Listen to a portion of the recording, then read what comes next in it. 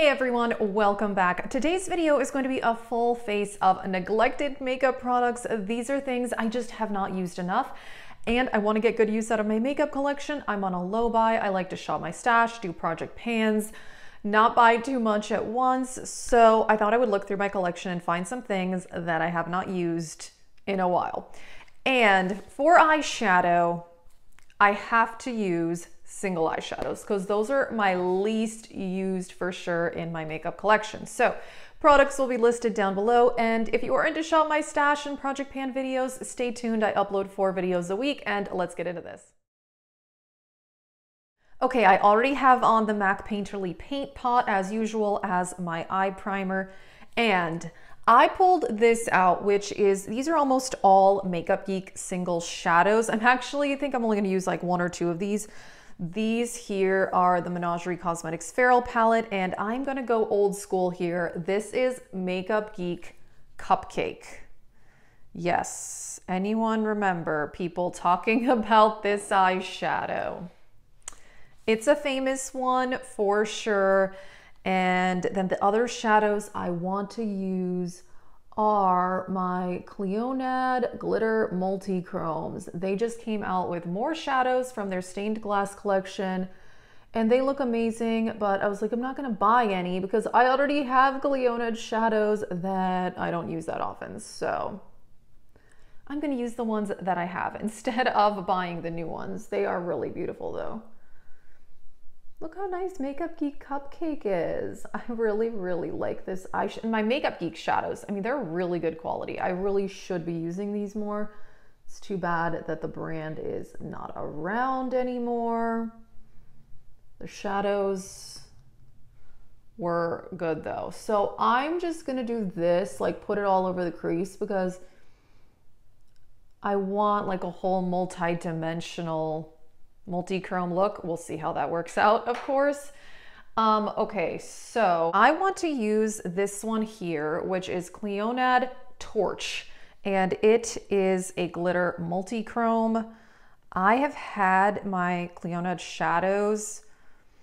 I bought them at the end of 2019, and at that time, I don't know how long they take now for shipping, but at that point they were taking almost 2 months. So it wasn't well into 2020 when mine arrived.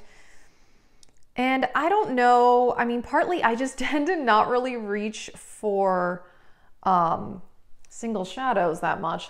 But I think also like I waited so long to get them that, I don't know, by the time they came in the mail, I kind of even forgot that I had ordered them, which is really, really sad, and that's just my own fault.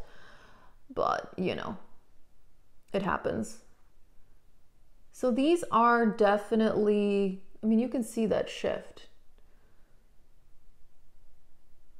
And I went with their glitter multi-chromes over their, I think the other ones they have are jewel multi-chromes.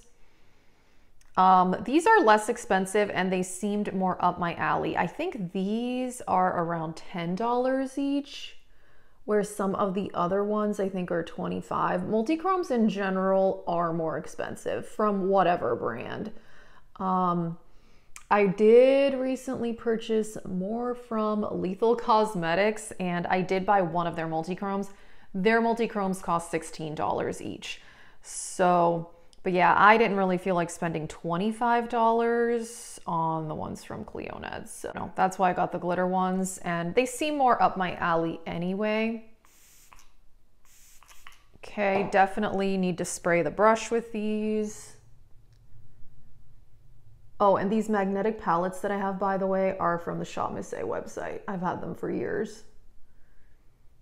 They're really, really nice.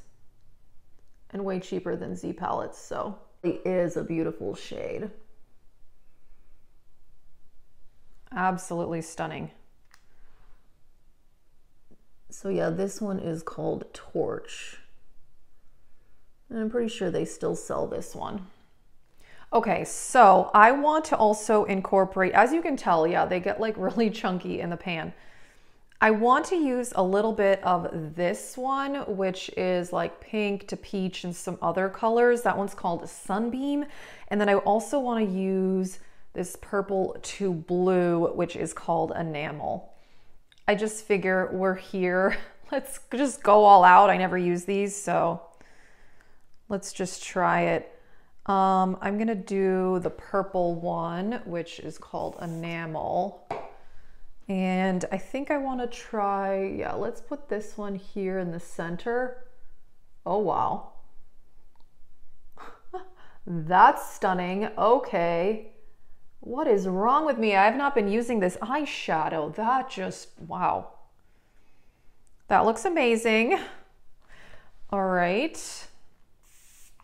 And if you have more from the stained glass collection, please let us know. I mean, they're really awesome shadows. Okay. Well, well, well, that is really beautiful. So then I want to use that pinkish one, which is called Sunbeam. It's crazy that I ordered these shadows. Yeah, at the very end, it was like very end of 2019. I mean, I knew they weren't going to come for a while because they said that on their website. Oh my gosh. Wow.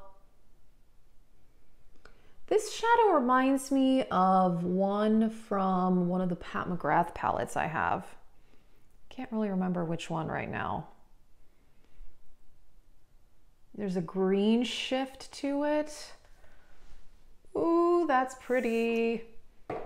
All right. And I really enjoy this brush from BK Beauty for this part of my eyelid. It's the 205. It's like perfect for my eye shape for this inner corner area. Wow. Beautiful. Can't believe I have these amazing eyeshadows and I haven't been using them. I can't even remember the last time I used these from the stained glass collection. Oh my gosh. Do you see the shifting? Hopefully you see it. Hopefully it's picking up on camera. I don't really know. I really do want the multi-chromes to be like the main stars of the show here. So I'm just gonna add a little bit more of Makeup Geek Cupcake just to blend a little bit. But yeah, so far that's the only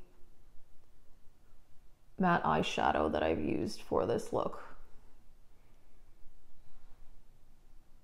Wow. Okay, I think that's all that I want to do. So I'm going to clean up the fallout and we'll do the rest of the makeup. I did forget how much fallout these eyeshadows have. It took me way longer than normal to clean up the fallout. I mean, they're glitter multi-chromes. What do you expect? But yeah, there's a lot of fallout. Anyway, the eye look is beautiful though. I have on face primer, and for a neglected foundation, I found this, the Yensa Super Serum Silk Foundation. I got this in PR, I think earlier this year, and I used it at that time and really enjoyed it. And then, I don't know, I've ended up trying a lot of new foundations this year.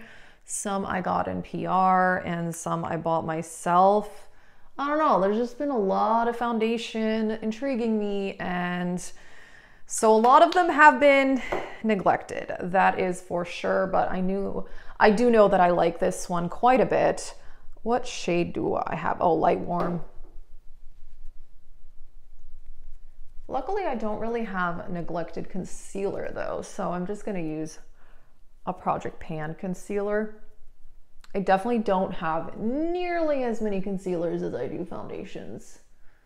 I think I only have 5 or 6 concealers, and I have a lot of foundation right now. I think I have like 16 or 17. I know, that's like way too many. It's gotten out of hand. I'm working on a few in Project Pans though, so you know, wish me luck on that. So concealer, yeah, I'm just gonna use Project Pan concealer, Believe Beauty. I've been using this a lot lately. I think it's really good. And what shade do I have in this one? I think I have Biscuit, yeah. Okay, where did that sponge go? There we go. And I did find a very neglected face powder. It's not one that I want to use on my under eye because it leaves like a major white cast there, but I do like it for lightly setting my face. And that is this one from Ciate London, which I got in a BoxyCharm, and I haven't had BoxyCharm. I had it for the first half of 2020. So yeah, I canceled it after, I think 6 months. I had it like January through June. But yeah, I ended up decluttering a lot of the stuff that I got in BoxyCharm. I did get some good stuff though. I panned some things that I got in there. I used up a lot of the skincare. It wasn't all bad. I think I enjoyed having BoxyCharm at that time, but it's a lot of stuff coming in every month. I mean, I think you get like 5 or 6 items in there. And I think it makes sense like if you're not buying anything else, but there's still stuff that I want to try. So for me, BoxyCharm ended up not really making a lot of sense to have, but I did enjoy it while I had it. So, okay, this is called the Ciate Coconut Everyday Vacay Setting Powder. What's up with things that have ridiculously long names? Like, just call it the setting powder. I don't know. Ooh, it does smell like coconut. I forgot about that. It smells nice. I'm sure a lot of people would not want a setting powder that has a scent. It's already, the scent is already going away. It's not like lingering on my face or anything. But yeah, like I said, I know that I don't like that one on the under eye. So I'm gonna just use what I've been using on the under eye, which I love, which is the number 7 Translucent Perfect Light Powder. Again, what's up with these names? I get that they want to be specific, but it's like, look, I get it. It's a setting powder. What more do you need to tell me about it? But I'm loving this one for the under eye.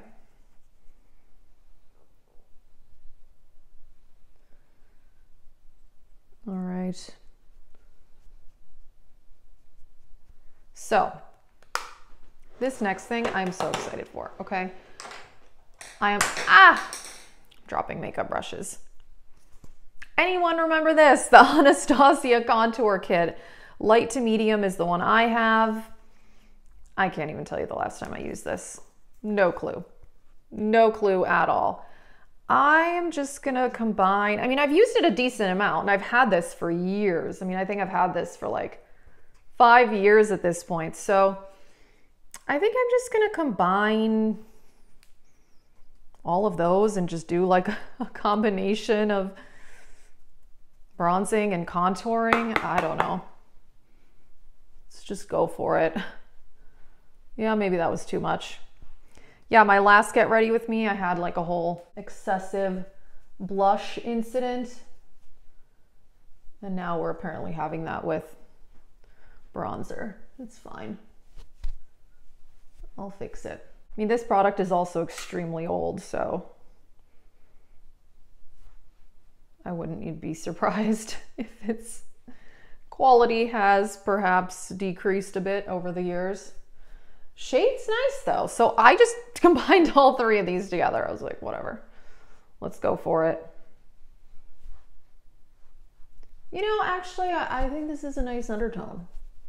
I like it. So I'm going to use this blush palette again, and I used last week in my Get Ready With Me this one, which is Bobbi Brown Pale Pink, and I had a bit of like a misblending situation. I think I just put too much on, but I like never use these blushes. These are Tarte blushes. This one is exposed, and then these 5 are from one of those big blush books that they sold at the holidays years ago. Like I can't even remember. So I'm going to use this pink one. I don't even remember which blush book it's from. I don't think it matters. It's just a pink blush, but yeah.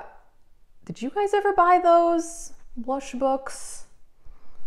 I'm curious. Those used to be so popular around the holiday time when Tarte was coming out with their various blush palettes. Man, those were the days. That's like some old school YouTube right there. I haven't seen them come out with one of those in quite a long time. Okay, I like that. Now, neglected highlighters. Just like I neglect my single eye shadows, I tend to not reach for my single highlighters. And I have this old Colourpop palette. These are depotted Anastasia. These are old Ofra. This is M Cosmetics, EMME Cosmetics, Canadian indie brand. And then these three are from Devinah Cosmetics. So I want to use the Devinah one in Laced, which is like a pink duochrome highlighter. I know that I like this. And I thought it'd be fun to do like a duochrome highlighter with all like the multi-chromes on my eyes. I thought it would be fun. It's beautiful, great quality. I love the Devinah highlighters. I have their eyeshadows too, and I like the Devinah eyeshadows, although I'm not wowed by them. I much prefer their highlighters. I think out of all of the indie brand eyeshadows I have, Devinah's probably my least favorite. So, oh, and today I am planning on filming an indie swatch party duochrome video. So stay tuned. Hopefully that's going to be later this week, but that's what I'm planning on filming after this. So stay tuned if you're into that and you want to see the other duochrome, multi-chrome shadows that I have, because people are always surprised that I even own this many single eyeshadows because I rarely talk about them on my channel, which is really, really sad. And that's because I rarely end up using them. So totally my own fault. Got to work on that, but hey, that's what I'm trying to do right now. So I think for the lower lash line, I'm just going to use a bit of blush because I don't want to do too much. This is another Bobbi Brown one. I couldn't tell you what it's called. I do not know, but yeah, I don't want to do too much. I really want like the multi-chromes to be the stars of the show here.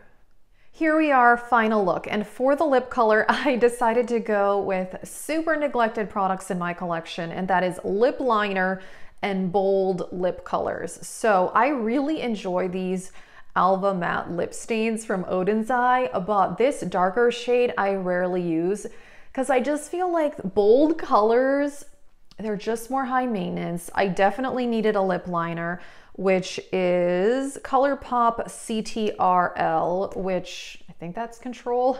This is a brown. I rarely use this lip liner. Oh, it's sticking out. Okay, careful, don't want to break it. I really love the Colourpop lip liners, but in general, I've mentioned before, I tend to neglect a lip liner. It's an additional step, and just bold colors like this just feels so high maintenance, and I'm so worried it's like getting on my teeth, and I do feel like it looks a little bit patchy. I love these, but I tend to reach for the lighter shades, like not light shades, but more like medium shades, like this one in Ripe Papaya, which is like an orangey peach. I love that one. But yeah, I just feel like this really dark brown, high maintenance, a little bit patchy, but I'm really enjoying this makeup look.